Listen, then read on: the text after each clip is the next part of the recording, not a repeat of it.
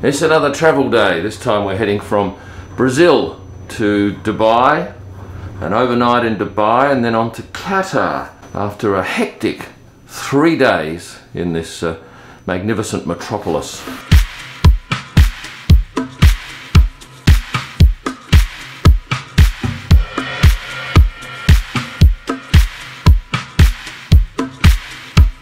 Well, that was a significantly shorter trip from the track to the airport than it was from the airport to the track when I arrived, because it's a Sunday night. The trick here is I want to stay airside at Dubai Hotel. I want my baggage to be checked all the way through to Doha, but it's about a 12-hour layover and they are different airlines, but Emirates owns Fly Dubai, so hopefully they'll allow me to check my bags all the way through to Doha and I can just go to the airport hotel and have a snooze there and wake up and catch my flight. On the paperwork side, all that was required was a PCR test. Nothing more, nothing less. The guys behind me are F1 fans, and there's not many of them, probably maybe 8 or 10 here, and they're hopeful of meeting a driver because obviously many will come out through this airport tonight.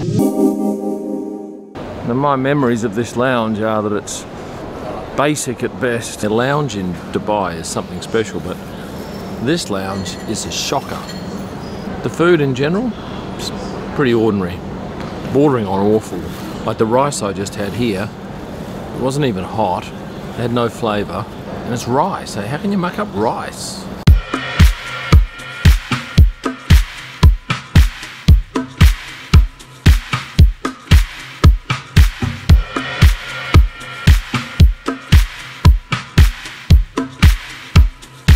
Welcome back, Mr. Uma. Nice to have you here. It's been a long time. Yeah, happy to have you here also. 1K. Okay. Hello, ladies. Olá, tudo bom? Good to be here. It has been such a long time since I've been on an Emirates first class plane. I think the last time was when I left Australia. Dom Perignon 2008.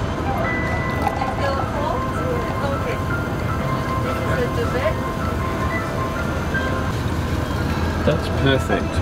Right, so it's been a very long time since I've had a glass of champagne this good on a flight, so I need to say thank you to all of you for watching, and here's cheers. Hopefully it's cold. Very cold and very light and bubbly. And I'm no wine expert, but I'm delighted to be back on this plane after the last flight I think was March 3 that I took in first class. In fact, that's the last Emirates flight I took, and that was to get out of Australia. Most of my flights this year have been short ones, 2-3 hour flights, because I'm staying away, not heading backwards and forwards to Perth. And one of the great things I love about this airline is this bag of goodies here. Nuts, chips, oh, the popcorn is fantastic. These chocolates by whatever that says. And I haven't had one of your little kits for quite some time. There's a sizable bag of stuff. There's deodorant and hopefully some shaving cream, is there? Because I'll just double check for you. if not, I'm sure you have it in the shower. Oh, and that's the other thing about this aircraft. You can have a shower on board, and I need a shower. Absolutely, yes. Oh, okay, yes. This is Bulgari. Yes. Bulgari aftershave, a towelette. Yes. I'll double check What is that? Is that women's perfume? Let me double check for you. Did I give you the familiar one? 1 second. Oh, that smells great. It's a great suite, I tell you, it's fantastic. It's not their best. They have a better aircraft that I have flown on once into Brussels. That's Rolling Stones. That has an even better suite than this. An unfortunate error on Emirates' part, but a very fortunate error for me, because now I get the men's and the women's. So that is a beautiful women's perfume. That's what I wanted, the shaving foam. Oh yeah, look at this, that's a size too. You have your dental kit, you have your body spray, you have your comb. I don't need the comb. This is some cream. Here's another hydrating body emulsion. This one is aftershave balm. So many products. And I'll make sure that the razor is ready for you when you go for your shower. Super, super. Excellent. Thank you. My pleasure. I would never eat caviar normally, but here, when it's included in the menu and the way they serve it, I can't get enough of it. For those of you keen to see what tricks there are in this suite, there is this with a towelette and some magic potions for your face. Oh, they still offer the little diary and the pen, and you've got a little mini bar. It's decadent. There's only 8 people in the 14 cabins. The beauty of that is, as I did on my last flight, I'm going to get 3 or 4 mattresses, a couple of quilts, and get myself a beautiful bed. You get Bowers & Wilkins headphones, which are noise cancelling, and I think that's about all the freebies. We've kicked things off with some canapes, and the first one was a potato-y thing. It was quite lovely. This is a prawn and some sort of vol au vent. It's good. The third one on the right is maybe fish. It's an amazing thing to be able to have a shower on a plane, and the Emirates A380 has such a shower. And I'm sure some people have one just out of curiosity, but I need one because I've been at the track all day, and it's fair to say I'm fairly sweaty and desperately need to clean up.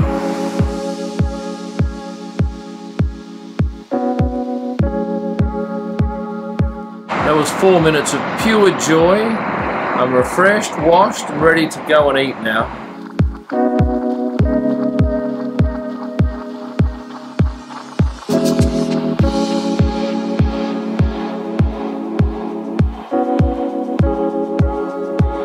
One of the great things about this aircraft is the bar that's down the back, where you can come and socialise with other people. There's food, there's drink.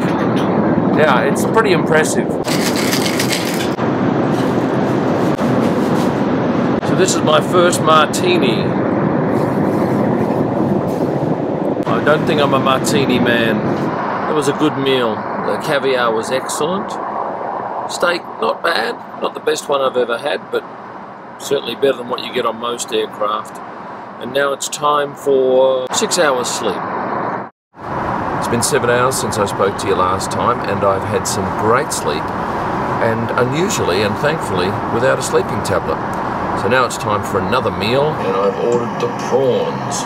Now, about a minute later, I've gone in to check my email, because you can get internet on that flight, and I've seen a message from Tonya, my wife, saying you don't have accreditation for the Qatar race. So I've gone into a blind panic, checked into the FIA system, and sure enough, I have not applied for accreditation. This was an event added after the start of the season, and as such, I needed to apply for it separately. I didn't do that, so I'm heading to Dubai en route to Doha without any guarantee of being able to get into the race.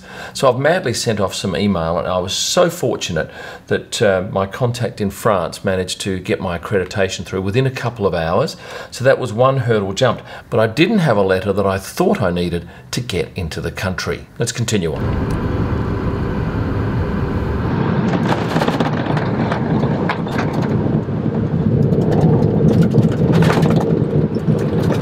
Hey, thank you. Right, take care. Ciao, guys. Now I've got to battle with this entry into Qatar, and there's been a few hiccups. I have 2 things to overcome, and I'm not sure how I'm going to go, but I'll know in about an hour for the first thing and about 13 hours for the second. I live in hope.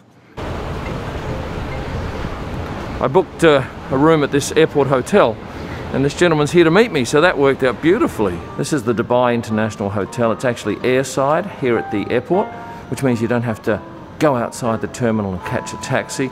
Not very good value, but good rooms and very convenient. 8 hours on and 3 hours sleep later, I'm now heading away from the hotel and off to my gate to see how we go getting into Doha today. Good morning. So this is the Fly Dubai lounge. It's nothing special to look at, but the food is far superior than, say, the lounge that Emirates uses in Brazil, which was shocking, inedible stuff. This is very good.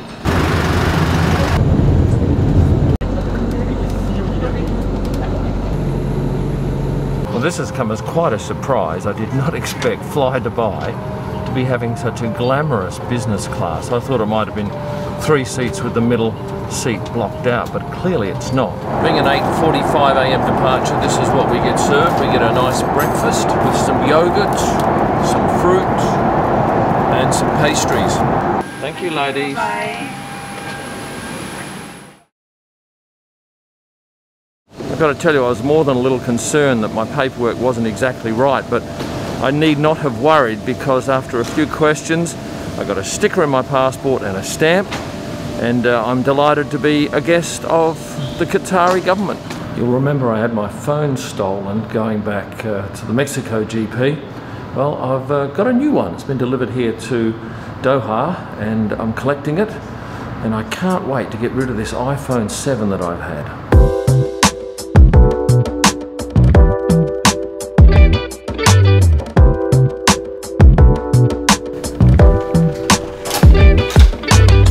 Oh, this is very elegant. My gosh.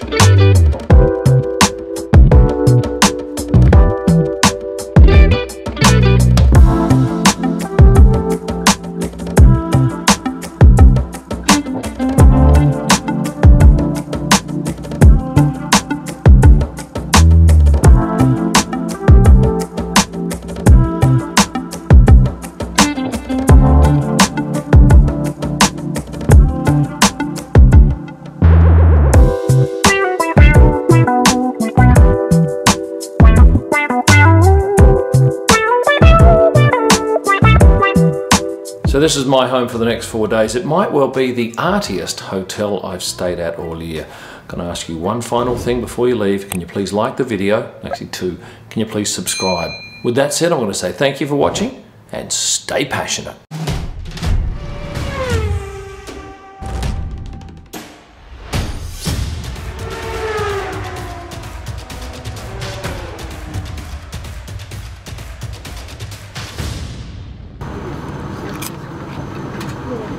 That's beautiful.